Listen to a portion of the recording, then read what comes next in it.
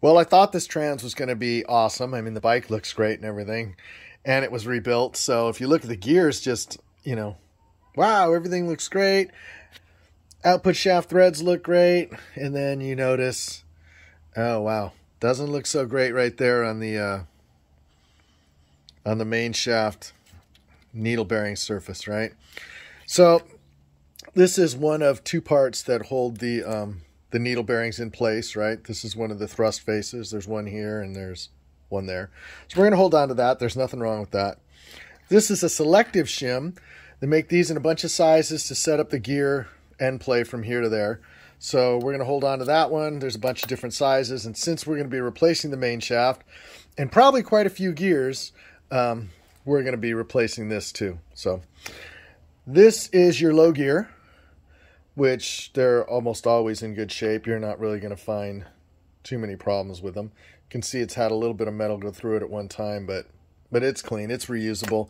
I don't know if we're just going to switch the whole gear set out to Andrews shafts and everything, which is most likely what's going to happen.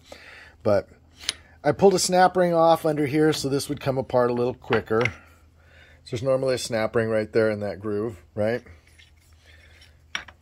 So now we can look at this gear and you can see right in there, well, on all the drive sides, right? They're kind of hammered. Let me see if I can get that to, there we go. You can see they're just kind of hammered, right? So the gear itself isn't bad, but it's a little bit hammered. Like I said, the shaft, so you get some water in it. We've got some corrosion here. We got some bad rust pitting here. You can feel it with your finger. It's nasty. There's no way a needle bearing would have survived on this. It would have just eventually started chipping the metal or the chrome plating or the hard plating, I'm sorry, and then would have come apart. So we'd expect this side to also be kind of burred up, which they are. You can see that slight taper on them is what kind of holds them in gear. That's kind of undercutting, right? Again, hammered right here. This is the main shaft gear. Hammered, right? Look at that. It's horrible. Really rounded and beat. So, shift forks, lots of pushing on them. You know, they're pushing. Oops. They sit inside this groove right here. And they're pushing real hard. And that's what wears them like this. Now, this could be because the lash is wrong between the two, but we'll talk about that when we set it up later. And there's tons of other guys that have videos of setting this kind of stuff up, so you can look at their videos too. I'm just giving you an overview of things to look for. So this bushing's good. Like I said, the rest of the gears are good. This has a pair of selective shims. Oops, that doesn't go there. This has some selective shims right here for setting up the lash between right there, where it sits down, see what I mean? Which that actually looks too far. If you look at this one, see how much closer that one is?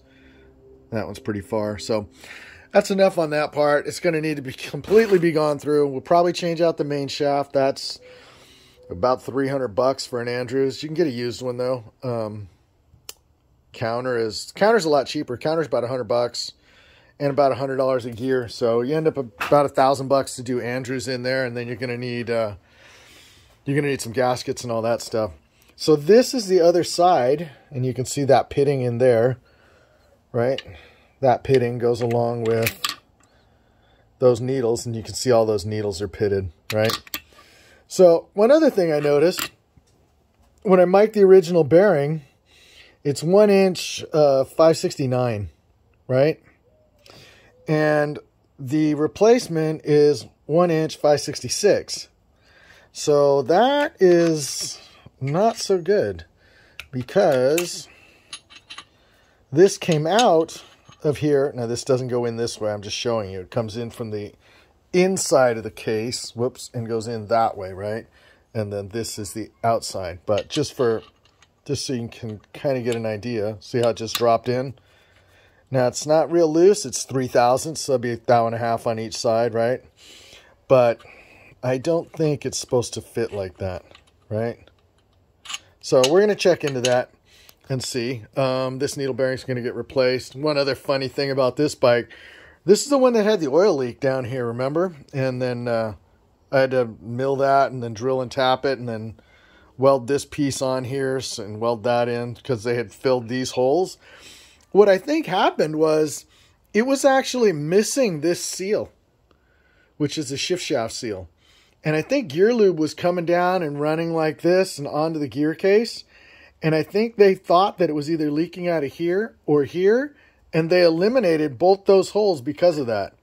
Which, hopefully that's not the case. Anyways, we're going to replace, you know, all the locking tabs. Like I said, a few different adjustable shims.